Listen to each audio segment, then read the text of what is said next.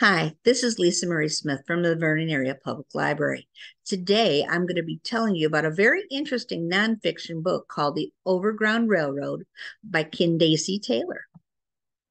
You've most likely heard of the Underground Railroad before, that network that helped escaped slaves before and during the Civil War to get to their destination safely.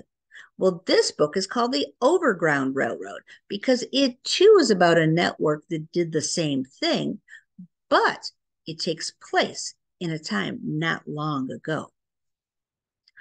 The Green Book was a guide for African American motorists that was published by this man, Victor Hugo Green.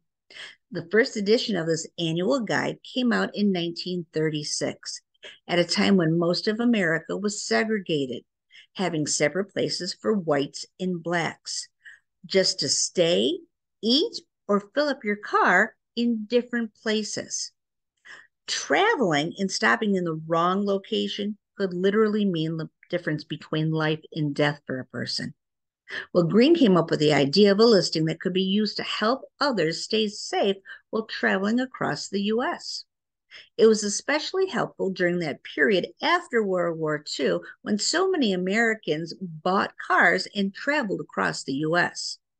It's a fascinating look at an aspect of our history that most people have taken for granted and never thought about much before.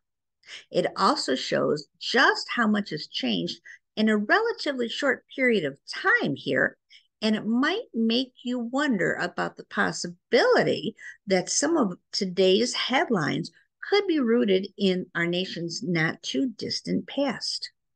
If you would like to put this book on hold with your Vernon Area Public Library card, go to our website or contact us by phone, email, or instant message.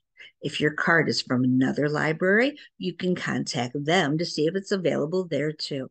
You can find other great book recommendations and more using the links in the description below. Thanks, and we'll see you at the library.